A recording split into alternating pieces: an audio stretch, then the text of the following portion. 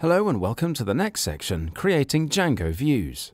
In this section, we will learn about defining API views, making HTTP requests to the API, working with GUI tools, Postman, and others. Now we move on to the video, Defining API Views. In this video, we will learn to create and define Django views. Open the views.py file. The highlighted lines show the initial code for this file with just one important statement and a comment that indicates we should create the views. Next, we will add some lines of code into views.py file. The lines show the new code that creates a JSON response class and declares two functions, GameList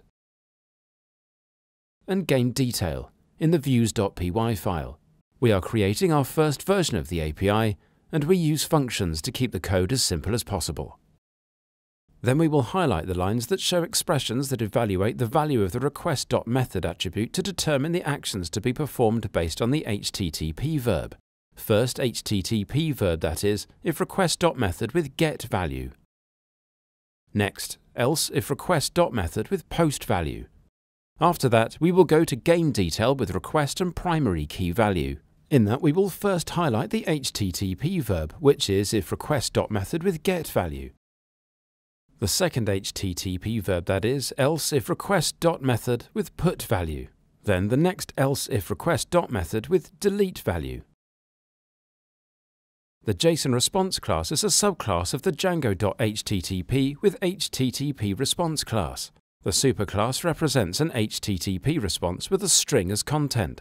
The JSON response class renders its content into JSON. The class defines just declare the init method that created a REST framework.renderers with JSON renderer instance and calls its render method to render the received data into JSON, save the return byte string in the content local variable. Then the code adds the content type key to the response header with application JSON as its value. Finally, the code calls the initializer for the base class with the JSON byte string and the key value pair added to the header. The code uses the CSRF exempt decorator in the two functions to ensure that the view sets a cross-site request forgery cookie. We do this to make it simple to test this example that doesn't represent a production-ready web service. We will add security features to our RESTful API later.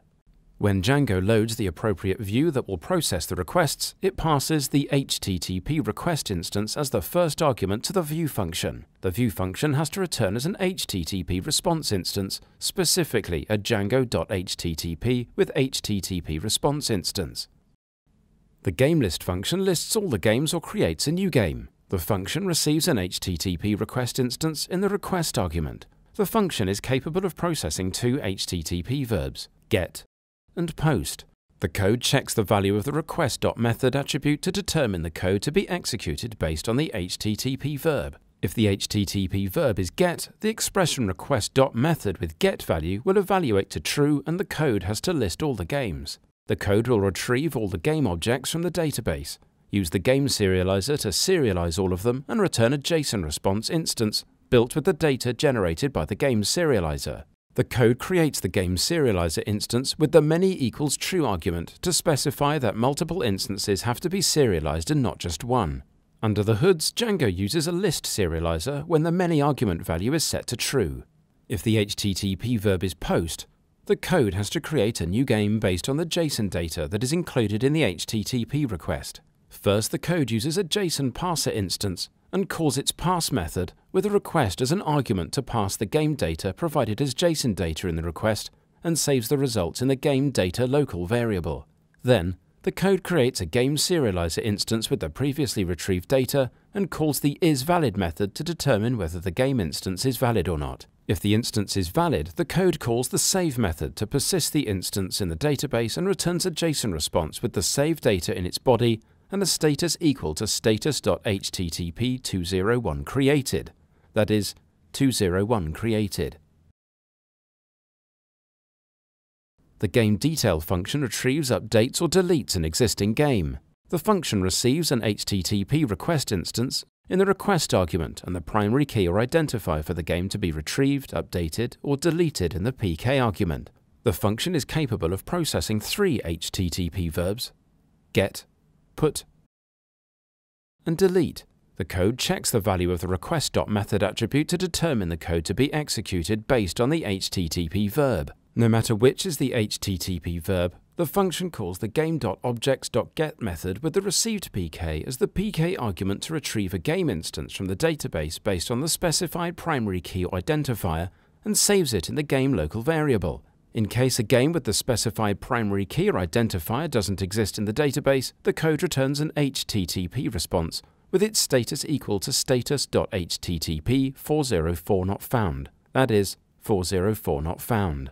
If the HTTP verb is get, the code creates a game serializer instance with game as an argument and returns the data for the serialized game in a JSON response that will include the default 200 OK status. The code returns the retrieved game serialized as JSON. If the HTTP verb is put, the code has to create a new game based on the JSON data that is included in the HTTP request and use it to replace an existing game. First, the code uses a JSON parser instance and calls its parse method with request as an argument to parse the game data provided as JSON data in the request and saves the results in the game data local variable. Then the code creates a game serializer instance with the game instance previously retrieved from the game database and the retrieved data that will replace the existing data, that is game data. Then the code calls the isValid method to determine whether the game instance is valid or not. If the instance is valid, the code calls the save method to persist the instance with the replaced values in the database and returns a JSON response with the saved data in its body and the default 200 OK status. If the parsed data doesn't generate a valid game instance, the code returns a JSON response with a status equal to status.http 400 bad request, that is 400 bad request.